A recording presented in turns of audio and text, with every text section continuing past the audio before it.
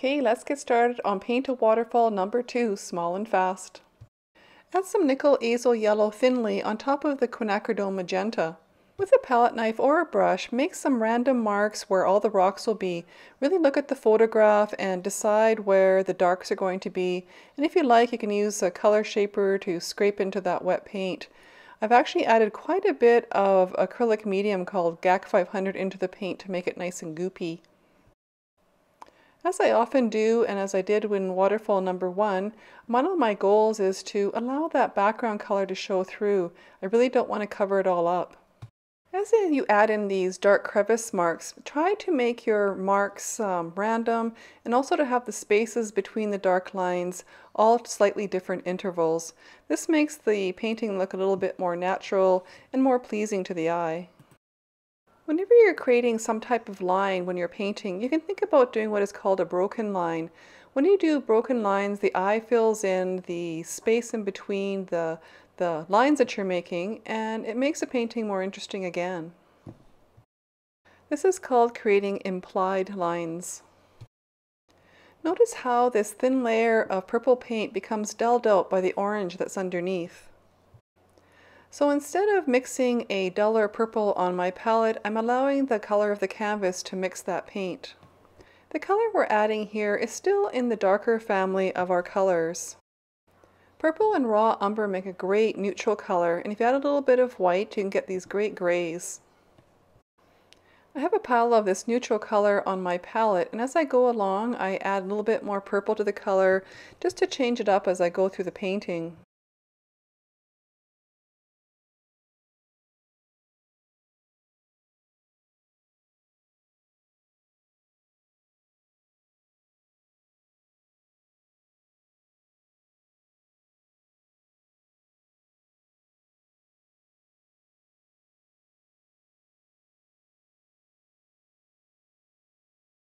The right side cliff is just a little bit lighter than the left one, so here I've taken some raw umber and white and starting to add some grays to the right hand side. Again, I have a mixture of that raw umber and white, and I add extra bits of purple to it to add to some places. And I can also add some anthraquinone blue to make it a little bit more blue, and I can also add yellow oxide to warm it up. Where we are at the top of the cliff, there's a little bit more light hitting, so I want to warm that a little bit more than the rock cliff that is down below. So a little bit more yellow oxide on those top rocks, and a little bit more blue on the bottom. At this stage, just continue with the same colors and adjust the values wherever you feel like you need to adjust, and try and keep that little bit of orangey background shining through in places.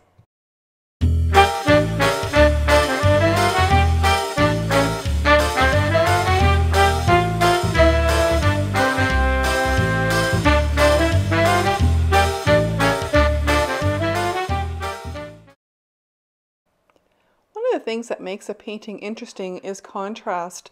We have quite gray and dark and mid-tone rocks on the cliff faces, and then when we look up to the sky, there's some very bright colored yellow-green trees, and there'll be some nice blue sky shining through. This will create the contrast that we need for this painting. Adding to this contrast of light is going to be the little bit of rock that is catching the light on the middle of the painting on the top of the cliff face. Anthraquinone blue is a dullish dark blue, so when you add a bright yellow to it, it automatically becomes a nice natural looking green, a little bit duller, and you can brighten it up by adding white and more of the benzy yellow, or if you want to go darker, you can add more purple and have less white in your paint. While the paint is wet, scratch into it to create tree trunks. And when you're putting on the branches of the trees, move your palette knife or brush in the direction that those tree branches would grow. And you can scratch into the wet paint of the branches as well. And this way we maintain our goal of allowing that orange background to show through. Okay, it's time for the waterfall. Make sure when you're painting this part that you don't go too light. The waterfall is actually still in the shadow. So I've taken anthraquinone blue and added a bit of white, and then I've also taken purple and added some white to it too. And I'm trying to do bits of that waterfall all at once so that I'm working wet on wet into the paint so I can create some interesting marks.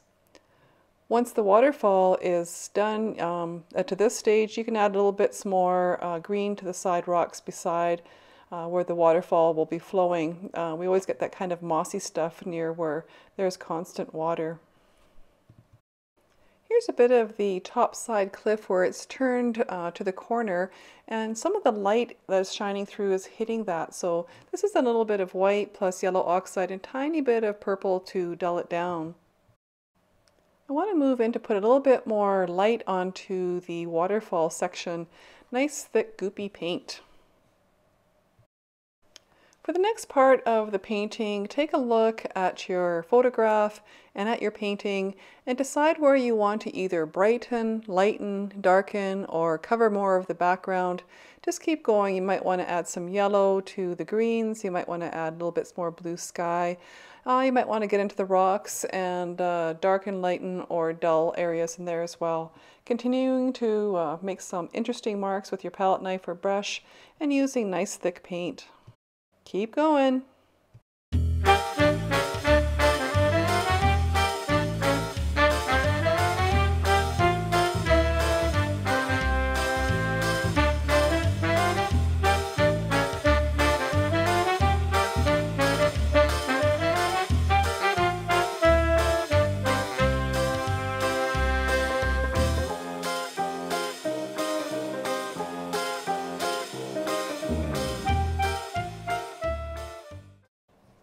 I want to simplify the values and darken the values of this left side cliff, so I took some quinacridone magenta and GAC 500 and did a thin layer over top of that entire left side. This is nickel azo yellow placed on top of the part of the rock that has been lit up, and then taking some white and nickel azo yellow to put some opaque passages on top of the glaze.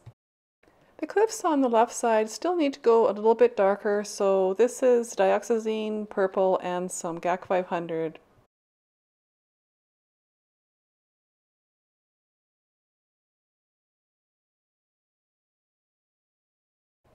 I want to add a bit more thick paint on top of the waterfall and also add a little bit more of the mossy stuff on the side of the rocks.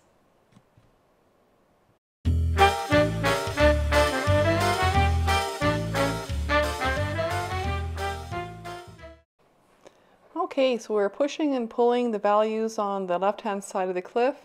So on top of those darker passages, I'm going back to adding some darker tones, not as dark as the shadows, but just a little bit more of a dull violet. So by taking purple, white, and a little bit of yellow oxide, you'll create a nice purpley gray.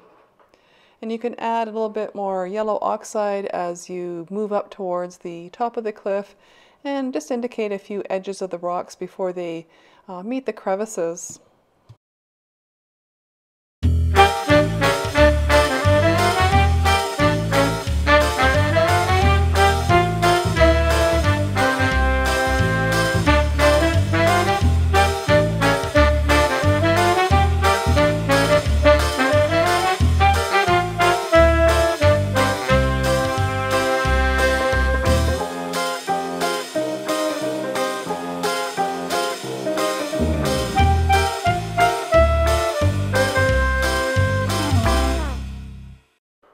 Okay, I think we're just about done this little 6x6 study of a waterfall, and after I put in a few more darker crevices on the right hand side, adjusted a few more of the darks and lights, I was quite happy and pleased that I had left enough of that orange background shining through. I was also happy with the energy of the palette knife marks throughout the painting. We're done. Thanks so much for watching. Subscribe for notice of new videos. Take care.